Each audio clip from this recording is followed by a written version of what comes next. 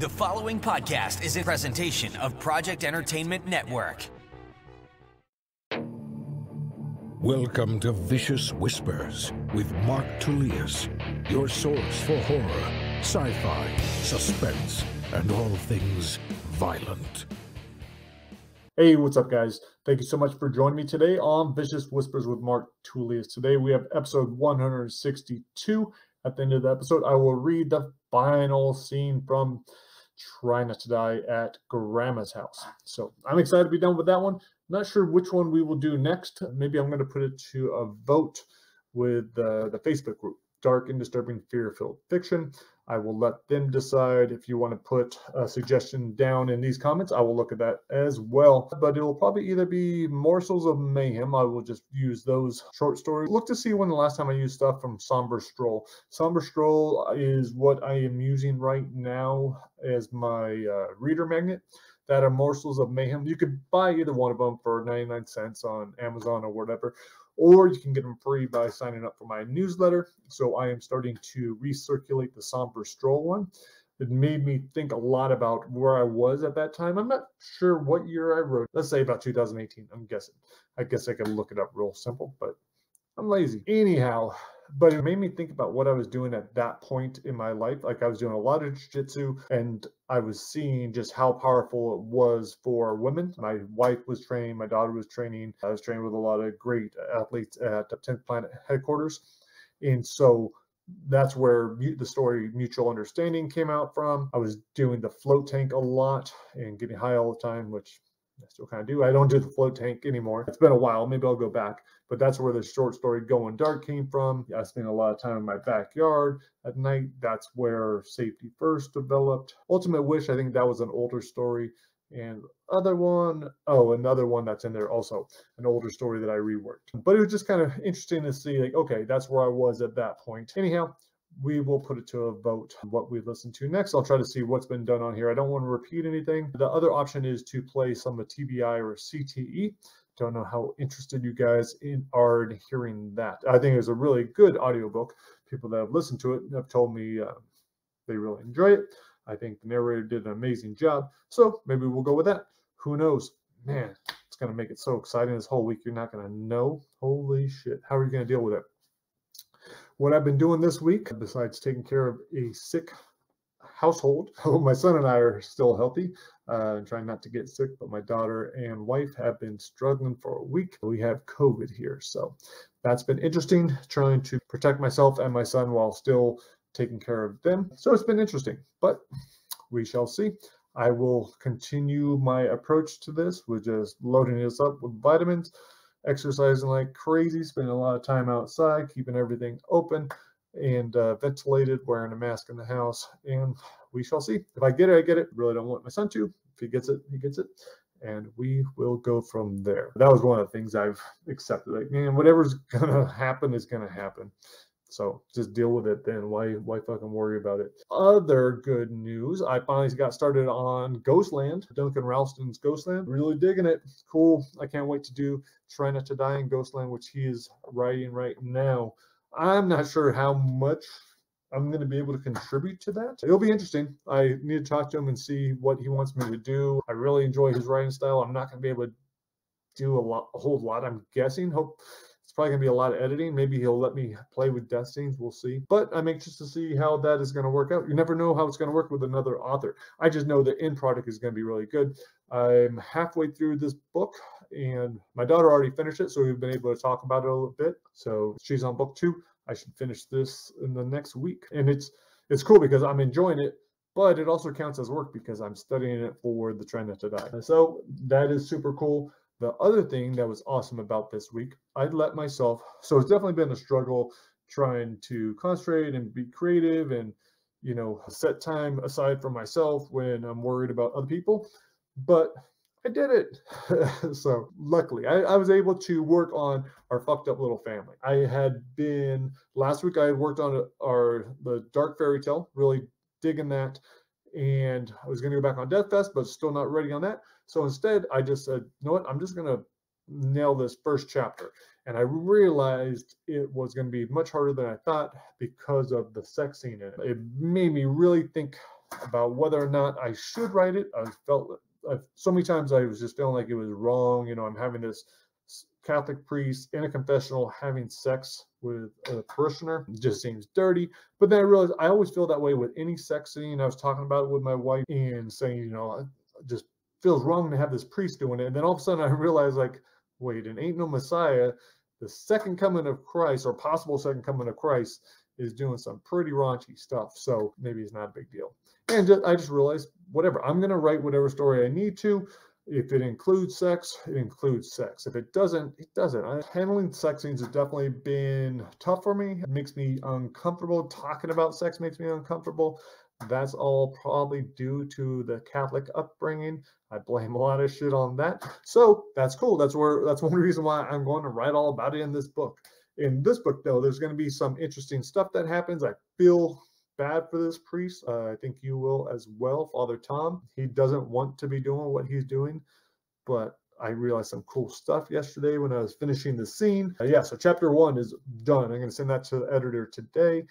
I don't know when I'll get the early readers on it, but I'll let you guys in kind of early. And I'm still not sure what I'm going to do with it, if I'm going to do Kindle Vella or if I will be putting it out just as a book and holding on to it until then. But in it, I realized what Father Tom does with his rosary. So his rosary is going to be a big thing, to him at least. And yeah, just realized some really cool stuff. So it was nice finishing that. Was excited about it. I told my son, I'm like, yeah, I finally finished this. I was like, look, now I have 26 more to do. So that can be a little hard to handle if you realize, like, okay, that scene took probably about 2 weeks. It's only about 2,500 words. 26 more of those, that's a year. So, but if it took me a year to finish this whole book, and meanwhile, I am also getting out Try Not to Die at Death Fest, and I'm also getting out, finishing up Try Not to Die at summer camp, and finishing up Try Not to Die at wherever else, Wild West, whatever we got going on, with so many, you know, I'm okay with that. So even if it took a year and a half, but I think I'm going to be moving pretty fast, especially now that I know Father Tom. I know his hangups. I know what he does for his penance. I know how he feels about his brother. I know a lot of these things. All these things came to me. Now I get to decide, it's like, okay, in the book, it goes from Father Tom to his brother David. Names might change it. And then to Machine, or that name may change as well.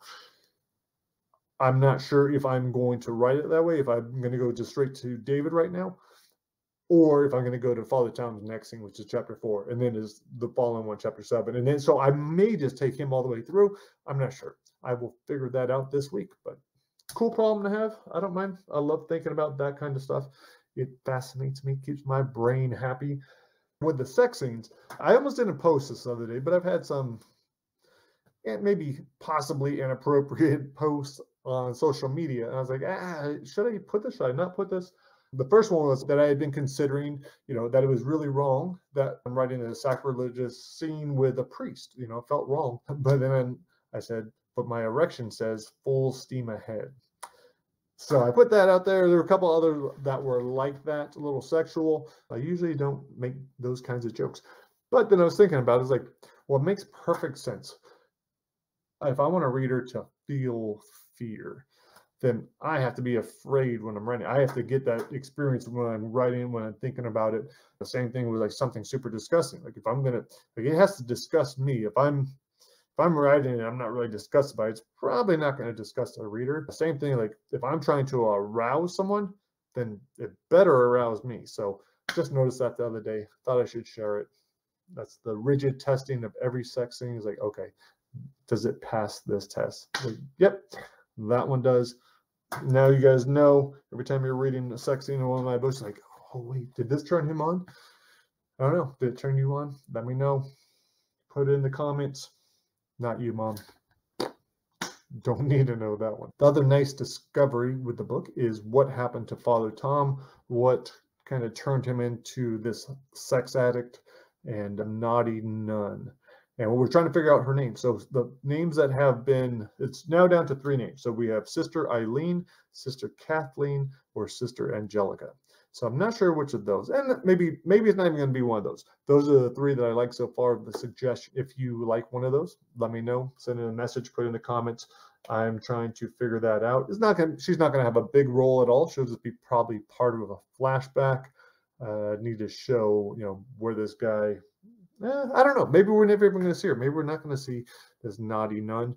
I really want to. Maybe we'll just see a different nun that this priest has relations with. If he does, not sure what he does. I don't know. Maybe it's with another priest. Maybe he's bisexual. Haven't figured him out yet. We shall see. What do you think, Derek? I don't think he's going to like the bisexual part, but who knows? Anyhow, definitely no boys, no altar boys. That's for goddamn sure. All right, guys. I'm going to keep this. Okay, I'm going to keep this one short. I am going to go spend time with my son. He's been kept him here. That's why we've been able to do a lot of stuff, going outside, swimming, being active. Today we did a boxing workout. That was cool. He's doing his schoolwork online while I'm doing this. But then we are going to color some stuff for my wife and his sister to make them feel a little bit better. And what else? And then, I don't know, we'll just hang out.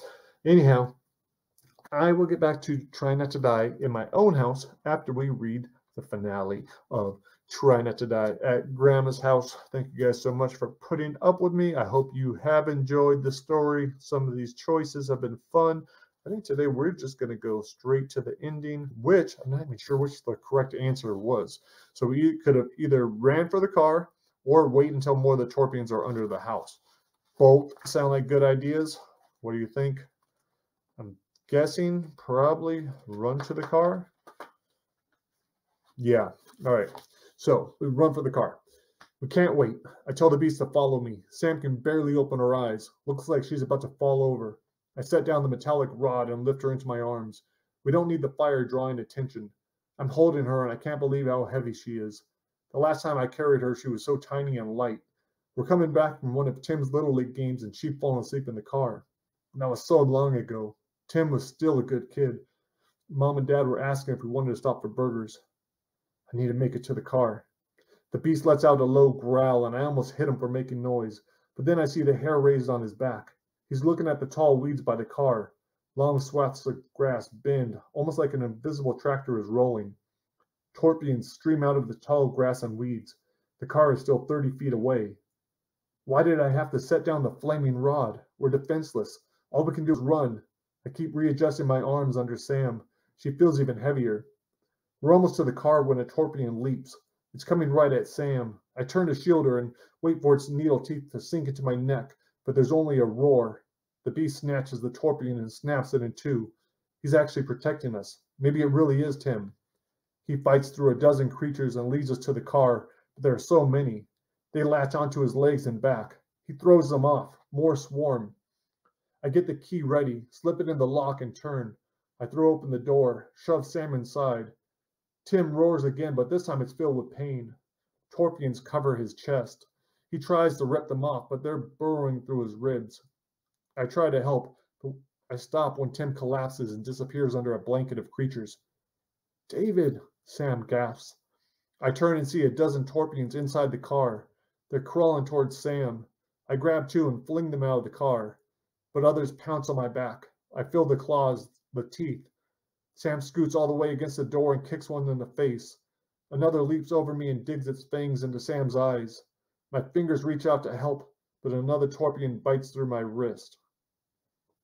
Yeah, that's how the book ends. Sorry, didn't make it. Try again in the next book. Okay, no, that's not the correct answer. All right. Oh, shit, this isn't even the ending.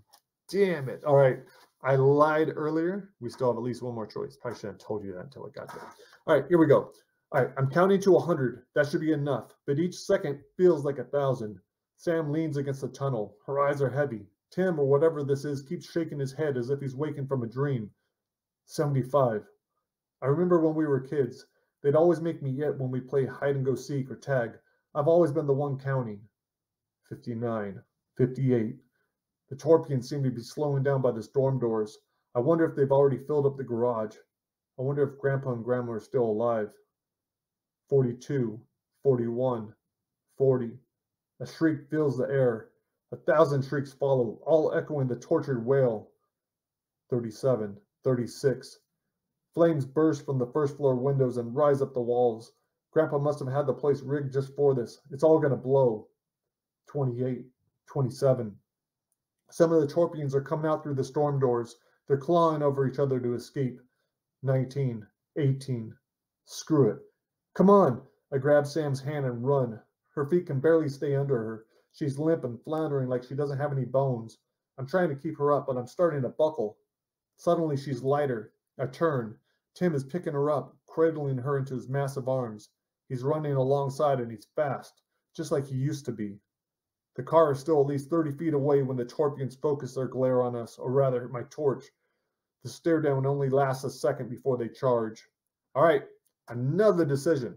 Throw the torch to distract them, or use the torch to fight them off. All right, so I think, let me just make sure. Hold on. Next week will be the last final chapter, and then we will decide what will be heard next. Anyhow, I need to go back, try to be a good husband, good father, all that good stuff. Stay healthy. Thank you so much for listening. I do appreciate you guys. Hope you have a fantastic week, and I will talk to you next episode. Later. The following podcast is a presentation of Project Entertainment Network.